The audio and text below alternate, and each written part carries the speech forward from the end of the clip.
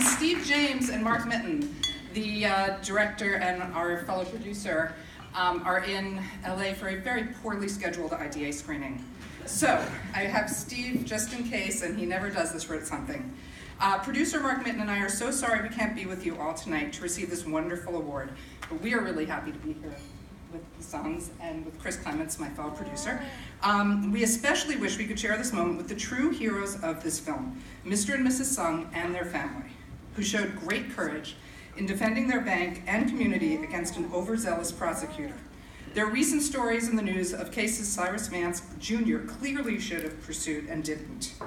Yet he and his DA's office saw fit to wrongly prosecute a family bank devoted to the Chinese-American community they have served for over 30 years. This award confirms what we filmmakers discovered firsthand. The Sungs are an inspiration to all who resist the unequal application of justice in America, no matter where you live.